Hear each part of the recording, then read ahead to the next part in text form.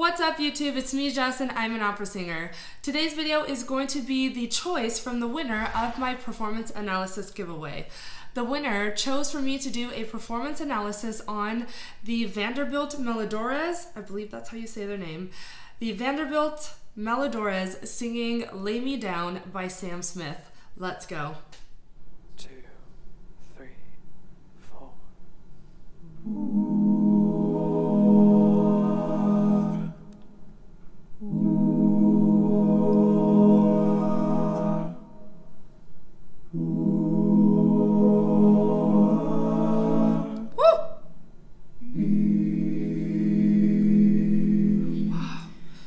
Yes, I do. I believe that one day I will be where I was, right there, right next to you. And it's hard, the day just seems so dark. The moon, the stars are nothing without you. Your touch, your skin, where do I begin? No words can explain the way I'm missing you. Deny this emptiness, this hole that I'm inside. These tears, they tell their own stories. No! Oh my god. Vanderbilt Melodores. I should do this before every video. Who are you? They are the champions of the Sing-Off Season 5. That's incredible, and I can totally see why. Okay. Now, who is this soloist? That's something else we need to figure out. The soloist on this song, the wonderfully talented and beautifully kind Philip Kim. Wow, when I heard the very first chord, I was like, what the heck is going on? And where the heck is this going? That chord was just so like luscious and just like crunchy, right? So let's go back and let's re-listen to that chord because I gotta figure out what the heck is going on. No! Oh my god. They're an acapella group. Maybe they have the sheet music. No! Attention all acapella groups.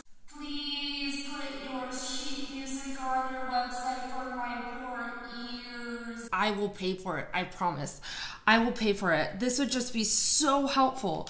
I can't find it anywhere else on like Google search, but Jesus, seriously, I have called on the unfair talent of perfect pitch from Eddie from 2Set in like 4 videos. Eddie from 2Set, if you even know I exist, I could seriously use your help in these videos. Okay, so we're gonna go back and I'm gonna try and figure out some of the notes in the very first chord. 3, 4.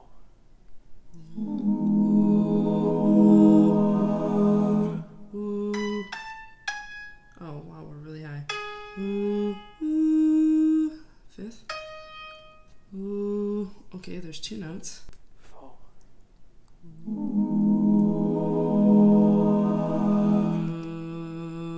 Ooh, dissonance. Ah, yes, yes. Okay. Wow. Okay, so the very first chord that we hear has this beautiful dissonance, and the dissonance is actually within the soprano note and one of the lower notes. I don't know if it's the lowest bass note, but one of the lower notes. And the soprano note is an E flat. Ooh.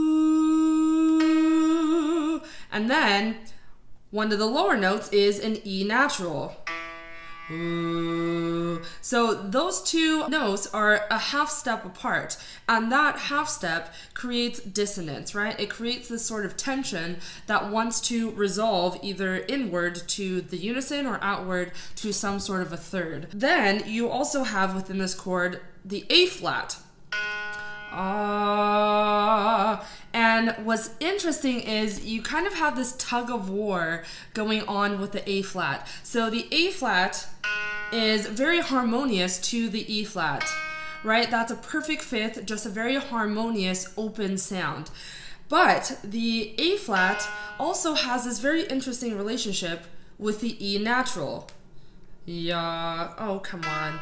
Yeah, this interval is called an augmented fifth. It's also an harmonic to a minor sixth. My favorite interval. This relationship between the A flat and the E natural is very necessary, let's say, in music in general, right? Music would be so boring if it wasn't for the idea of tension and that tension wanting to resolve, or hearing a lot of resolution and actually wanting to hear some sort of a tension to finally get back to that resolve, right? That is what music is all about. So the A flat and the E natural have this interesting relationship where it's not a really tension feeling dissonance per se, but it is a dissonance in a sense where you really want to hear that augmented fifth or minor sixth resolve down to make a perfect fifth. So you want to hear ya go to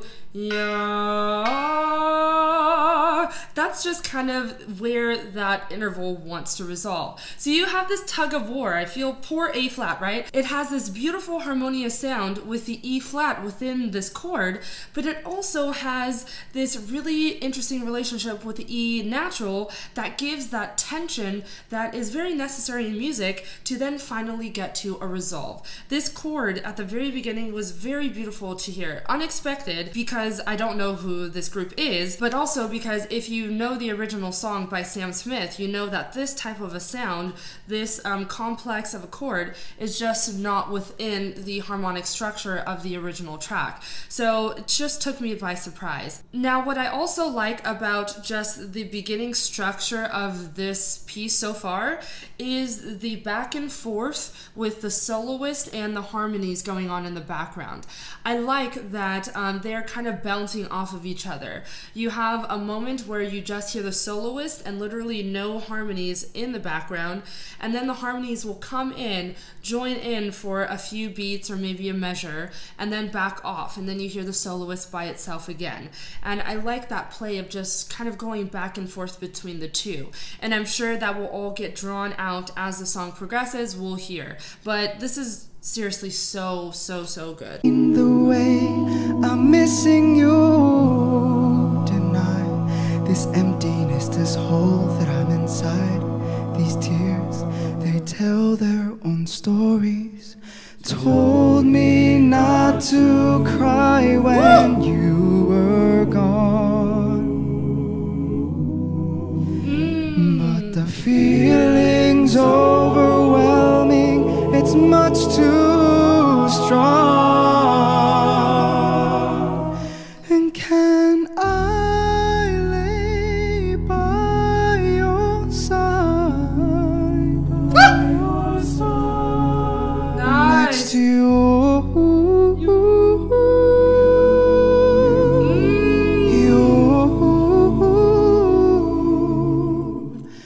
and make sure you're right.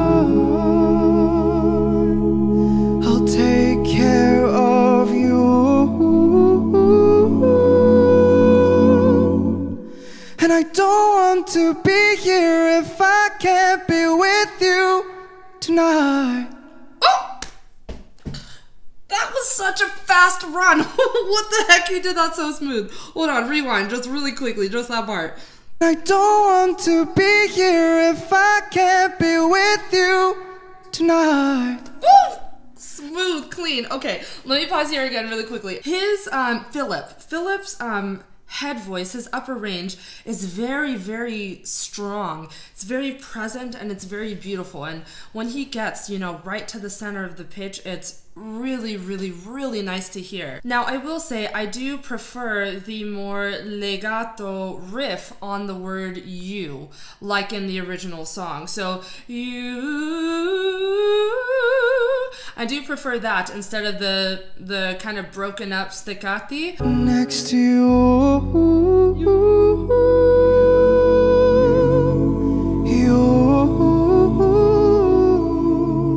not to say that, this is less than, but it's all just subjective, personal preference, and honestly what he's doing really isn't taking away from the actual composition. The harmonies in the background are doing something really, really cool, and they are doing this kind of this echoing effect with the different parts of the voices, and their echoing effects are arpeggiating chords. It's just a nice touch to the overall composition. It really does take a composition from, let's say, like a level 5 up to a level 10. It's the cherries on tops that they're adding with this echoing arpeggiated chord effect. And to me, this is like the definition of ear candy. It's so nice to hear. Let's go back and maybe catch some of those arpeggiated chords that the background harmonies are giving us. I lay by your side, next to you.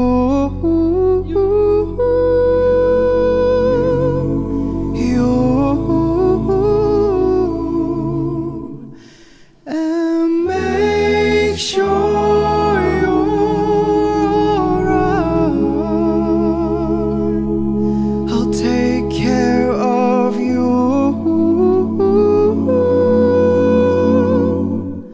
And I don't want to be here if I can't be with you tonight. Ooh. I'm reaching out to you.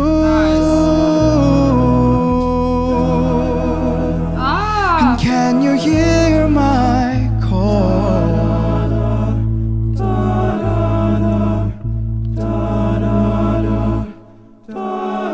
This hurt that I've been through.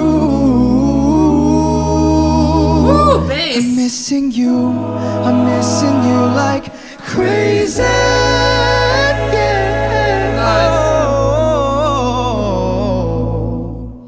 You told me not to cry when you were gone, but the feeling's overwhelming. It's much too strong. And can I lay by your side? Woo! Next to you.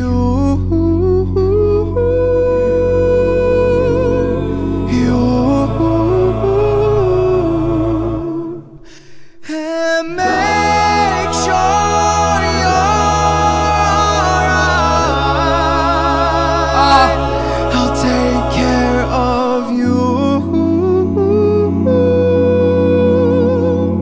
And I don't want to be here if I can't be with you tonight. Woo! Okay. Buzz.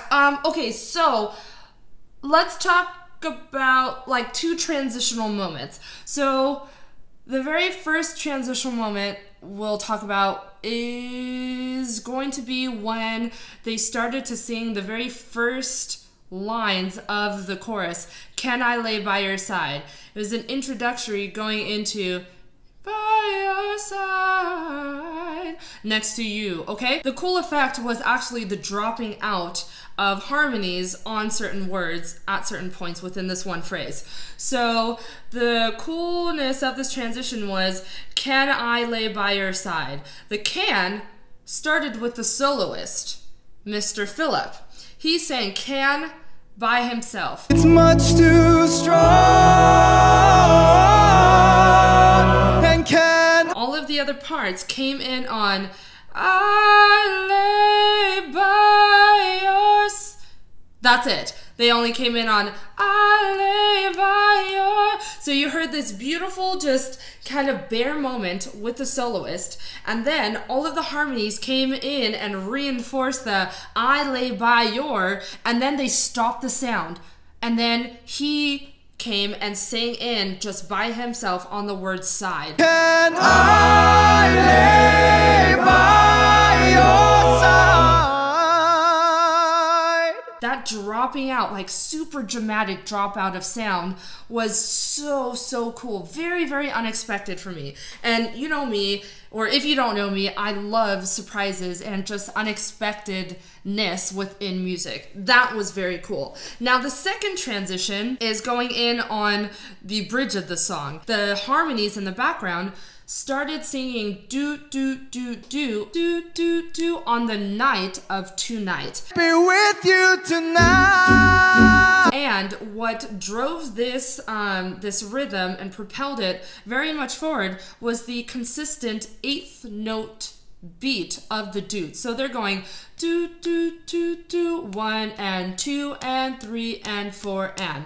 They weren't giving us that before. They gave us a snippet of that in maybe about like 30 seconds before this part, but it lasted just a couple of measures. Now it seems like it's going to be much more consistent, and that's a very classic let's say transition in a cappella music. So let's go back and rewind so you can hear that strong count of the 1 and 2 and 3 and 4 and, starting on the word night of tonight. Take care of you,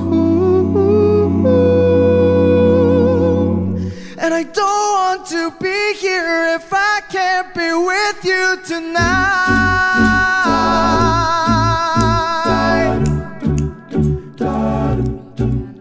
Lay me down tonight. Love this part. Lay me by your side. Lay me down tonight. Lay me by your side. Rewinding, you better put some grit into that sound, Mr. Phillip. Lay me down tonight. Lay me by your side. And can I lay by your side? Beautiful vowel. Next to you.